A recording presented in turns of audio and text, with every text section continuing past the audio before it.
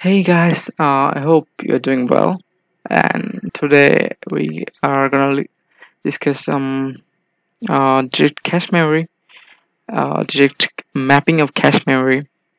Um, this is quite simple, but so particularly today, we'll discuss about the simulation of direct cache mapping. So I'm not gonna deep into the theory part. So I hope that you have very basic or little understanding about direct cache mapping.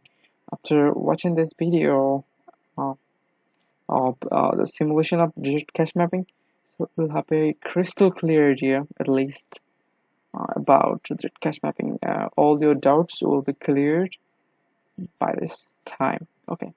So the basic thing about the direct cache mapping is here we map a block of main memory into a line of cache. Basically, a block of main memory may contain multiple number of words. Basically, the thing is, each cache line can contain multiple number of words. So, the important thing about direct cache mapping is you can map a particular block into only a particular line. That's the obstacle of direct cache mapping, as other two cache mapping techniques don't have. Okay, that's why they're more flexible than direct cache mapping. So let's talk about the direct cache mapping. So this is how it works, and these things can easily done by using this addresses of the main memory. So addresses of the main memory are divided into actually three parts. One is word.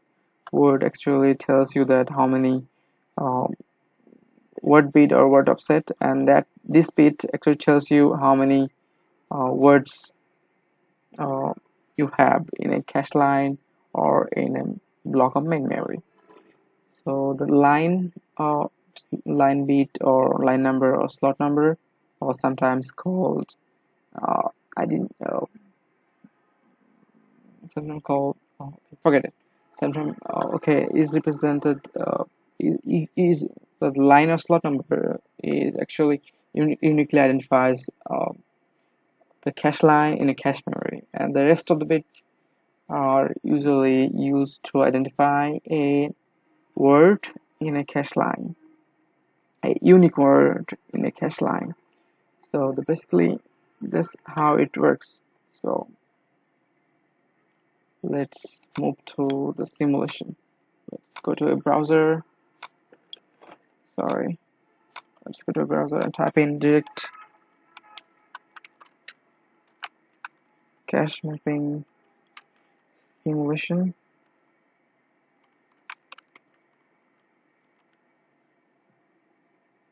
So we have some. Okay, go to the first link and we will have this page. So basically, you can select the algorithms you use. So I would recommend you to leave things as it is, and so we have to provide some cache memory size and memory size. So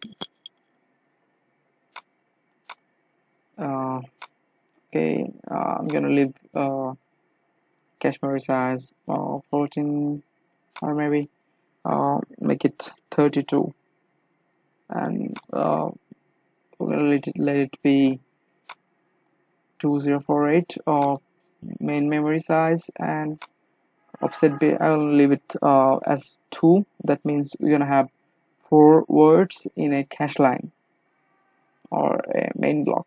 So we're gonna get to that shortly. So let's submit it. So here you can see the calculation of everything, and this is the main memory divided into 3 parts. This is offset or the word, this is the index number or line number or slot number, and this is the tag, as I've told you. So they calculated everything, so you can see it from here. The offset is 2 bits, and they did logarithm of 2 to the power 32, and they found out that we're gonna need to represent each line of cache, we're gonna need 3 bits, and the total memory represent the 2048 a bit of memory, we're gonna need 11 bits, and the tag bit is 3 plus 2 5, and 11 minus 5 is what, 6 bit, and each block is 3 plus 9 6 plus 3 is 9 bits. So you can pretty much understand how things work. So let's do next.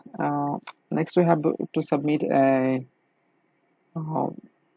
word, okay, address. So before that, I'm gonna have to show you that if you convert this 1FF into a decimal, we're gonna find it 2048. So, or 747 maybe, yeah. So we had 2 to the power 2048 number of blocks, and each block contain 4 words. And let's take some numbers from here. Let's assume that, let's take 3, put 3 here, submit, and we're gonna see how direct cache mapping actually works. So we're gonna do next, and first it's gonna check the cache line, which cache line should the block will be mapped into, and then we're gonna see that whether it is the valid bit actually means whether the referred block is whether in already in the cache or not. If it is, it may be show 1 or 0, something like the binary numbers. So the next, it's gonna do an AND operation with the tag, and there is nothing in the cache. We haven't destroyed anything in the cache, so there will be a cache miss. And the next, as there was this referred block wasn't in the cache, and the cache miss occurred, and that particular block is stored in cache, brought into the cache from the main memory. So as you can see that 32-bit of cache memory provides us 8 lines, each line of 4 bits. Okay, next I put in another number here, let's say 4, submit it here. Next so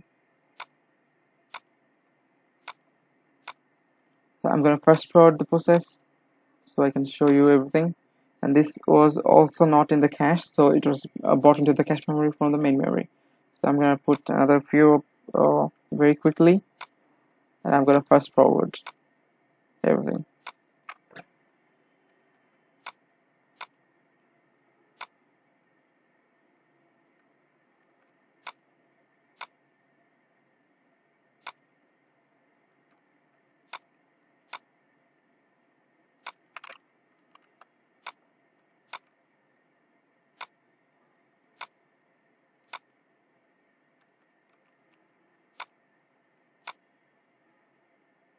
So here we have some blocks in the cache, quite a few, 1 2 3 4 4.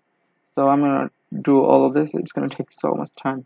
So here you can see a status where it shows that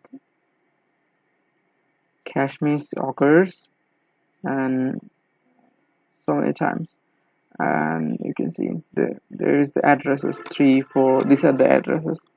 So the thing is, now suppose this, so last we stored 78, the main memory address is 78. So if we put 78 here, so as this particular block is already in the cache, so we're gonna have a cache hit. So let's slowly, so it's first gonna check the line number, and then it's gonna do an AND operation with the tag number. So really there was a miss. Okay,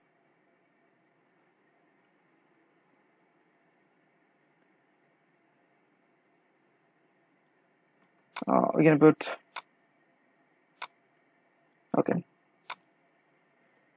we're gonna put 78, and we're gonna put 78 in the instruction, and then put next, and first it's gonna check the line bit to identify the unique line, and then uh, we're gonna do an AND operation with the tag number, and we will have a hit as this particular block was already brought into the cache, and we have a hit. So this website is very effective. We can see a list of cache hit or cache miss.